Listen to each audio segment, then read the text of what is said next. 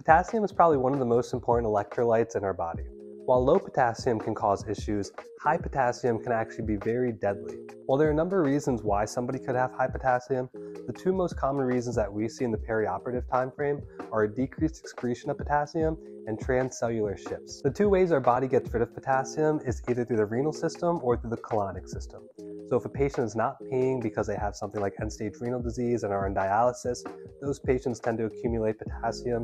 And if a patient has like an ileus or a bowel obstruction, they also have potential to have an increase in potassium. Transcellular shifts is the other reason someone can have high potassium. And that's because most of the potassium in our body lives within our cells.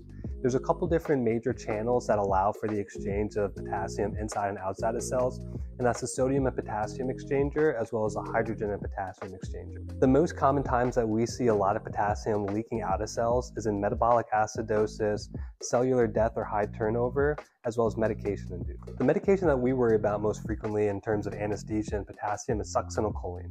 In most people, when you give them succinylcholine, they'll have a rise in their potassium of 0.5 milliequivalents per liter. There are groups of patients who we worry will have a larger rise in their potassium after getting succinylcholine, and that's because these patients have immature acetylcholine receptors outside the neuromuscular junction, otherwise known as extrajunctional receptors. Part 2 of this series is going to go over the treatment for hyperkalemia.